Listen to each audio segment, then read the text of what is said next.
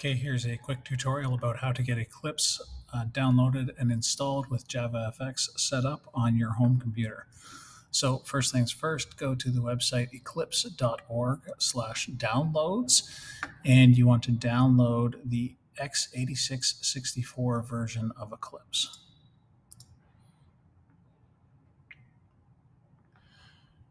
And hit download. Eclipse will bring me to a website that says, could you please donate? No, I'm not going to donate today, Eclipse. Okay, the download for the install file is very quick. Once that's done, start the installer. And I downloaded something from the internet, or am I sure I want to do that? Yes, it's fine to do that. Now that the installer has started, I want to install Eclipse IDE for Java developers. And you may be okay with keeping the default location to make things easier to find for myself. I'm going to be putting it on my desktop. So I'm changing the installation folder to desktop. If you have a different location where you want to install that at home, that's fine. This part can take a hot minute. I'm just going to skip forward in the video to after Eclipse finishes installing. Okay, and Eclipse has finished up, so I'm going to click on Launch to launch Eclipse for the first time on this computer. The one thing I do like to do is change where Eclipse's workspace is to make sure that I'm going to be able to find the folder very easily. Again, for me, since I'm working on one of the school computers, the easiest place for me is on the desktop.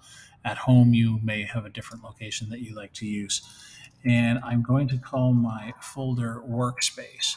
I find it works best if you name your folder something that doesn't have spaces in the name. And right here, there's a checkbox that says use this as the default location and don't ask again. I like to check that off. It just makes starting Eclipse a little bit quicker. Launching for the first time, the Eclipse IDE gives me like a welcome screen. I don't need that. I just close it.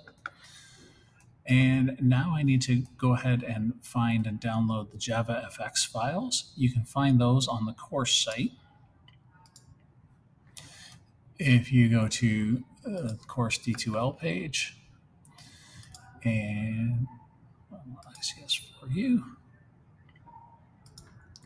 look in content, look in JavaFX setup, and JavaFX file download. Download that file. Once that's downloaded, I'm just going to open that zip file in order to expand the files that are contained inside it.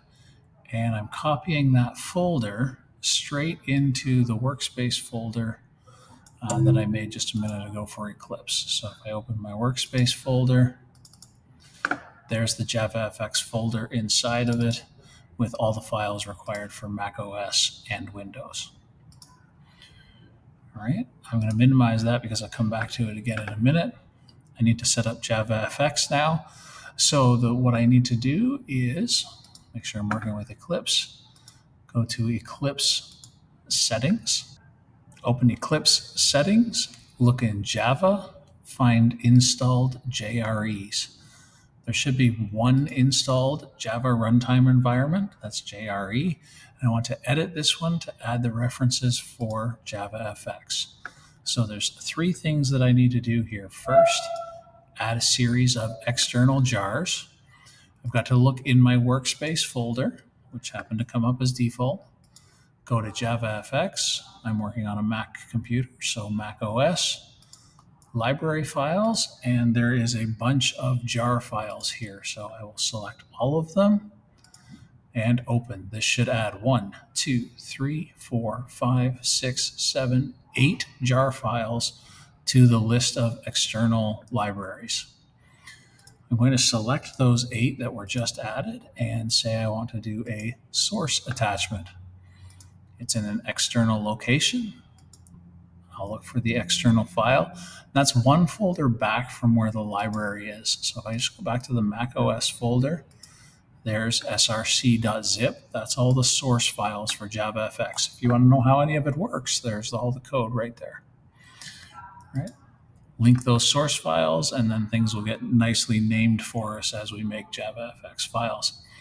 The last thing I'm going to do is I need to add a default VM argument to actually link to and execute all these Java source libraries that we've just added into Eclipse. So the VM argument, again, is located on the course website. So I just pop that back open. If you look at VM arguments, and since I'm working on a Mac, I need the Mac OS VM argument. I'm going to copy that and paste it to the default VM arguments. But I need to make a change. Here where it says the path to the libraries is path to JavaFX libraries, I need to actually type my path.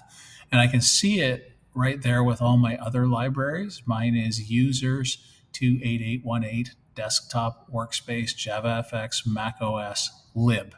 And I just need to go as far as the lib. So slash users 28818 desktop. Yours probably says things that are a little bit different. Just type whatever your path name says. Mac OS lib. And stop at lib. Don't add in an extra slash or the name of any particular library. Right. Make sure that you have add modules, JavaFX controls, JavaFX FXML, and JavaFX.media as the 3 modules at least that we are loading. We hit finish and hit apply and close. And to test that really quick, I'm going to create myself a Java project. I'll just call it testfx. Remember, no info.java file. Add a class to this project. I'm going to name my class testfx. I'll put my package name as Baumeister, just good habit. Browse, and I want this to be a type of application, a JavaFX application. You don't have to type the full word application, just start typing it until the list narrows down and you find the JavaFX version of application. I want to have a public static void main and finish. When that class comes up, you know you installed the source files correctly, or the reference to the source files. If it says stage, primary stage. If it comes up saying stage arg0, you've got to check your source library connection. In here, I want to do primary stage.show to get my window on screen. And for the main method, I want to do launch. Everything worked correctly. When I run this, I have a blank JavaFX window that I can now start building my applications in.